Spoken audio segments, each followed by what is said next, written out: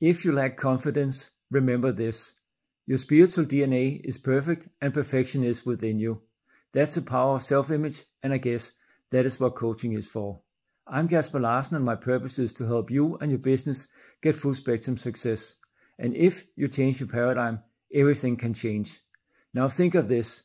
Each morning you wake up, start to look for areas of your life where you want to see the perfection of your DNA expressed habitually.